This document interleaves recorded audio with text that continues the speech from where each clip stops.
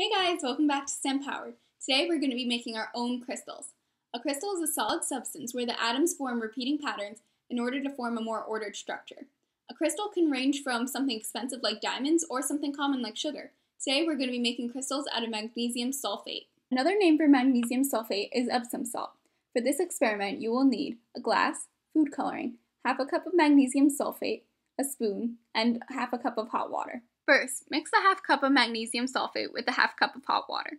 Continue to stir the solution for about a minute. Heat from the water and continuous stirring allow the solvent to dissolve more solute, the magnesium sulfate. Once the solution cannot dissolve any more Epsom salt and it becomes saturated, add a few drops of food coloring. Then put the glass with the mixture in the refrigerator.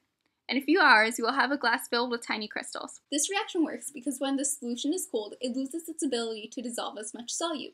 In the denser, colder mixture, the atoms from the magnesium sulfate have less room, so they bump into each other and form the crystals. So it's been a few hours, so let's check on the crystals. It's hard to see, but there are crystals all around the bottom right here. I'm going to hold up a light so that you can see it easier.